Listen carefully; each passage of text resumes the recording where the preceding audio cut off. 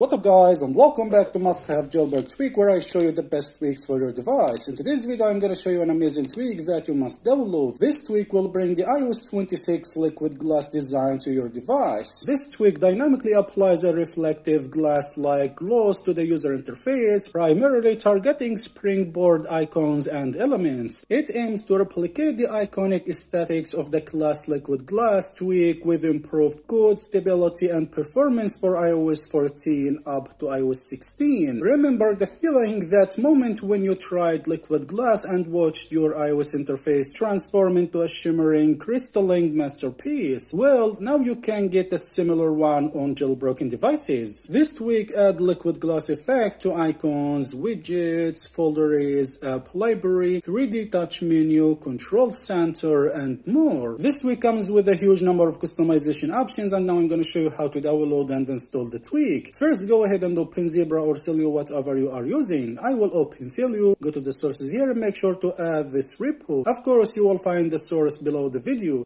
After adding the repo, go to the search here and search for Vitreux. And as you see, this is the tweak. Vitreux tweak, as I said, designed to make your liquid glass experience smarter, more modern. Why updating to iOS 26 while you can have some iOS 26 features in older versions? This tweak reverse engineered the magic that made liquid glass legendary, that deep, wet, glass-like highlight on UI elements, and made it better. This tweak applies a dynamic refractive gloss effect to your icons, folders, and key system elements, making your entire device look like it's carved from a single piece of liquid crystal. It's not just a theme, it's a dynamic visual enhancement that plays with light and depth. Vitreux is a faithful recreation of the liquid glass effect, fully compatible with modern iOS. Experience the deep liquid gloss on your icons and UI. Liquid glass features a more fluid and glass-like interface. Okay, now just go ahead and install it. Hit install, press here, now hit confirm. I've already installed it. After installing the tweak, go to the home screen and open the settings to enable the tweak. Scroll down and open the tweak preferences. This is the tweak. Alright, the first thing you're gonna do here is of course enable the tweak from here. Once enabled, your device will respring automatically. Okay, this is the tweak. It has a lot of options to customize. I'm gonna quickly explain all these options. So the first option here is home screen. Here you can enable icon effects. This will add glass effect to edges of your home screen icons. Here you can change icon overlay radius. You can decrease or increase it. Here you can add glass effect to edges of widgets. Here also you can enable glass effect to dock, app library, folders, 3D touch menu, and spotlight. If you want to reset the option, just swipe any option to left and you will see a hidden button here. You just need to tap on it and it will reset the option to default. In lock screen option here, you can add glass effect to edges of notifications and banners. Also, you can enable glass effect to the quick action buttons on the lock screen. As you see, you can enable it on these buttons here.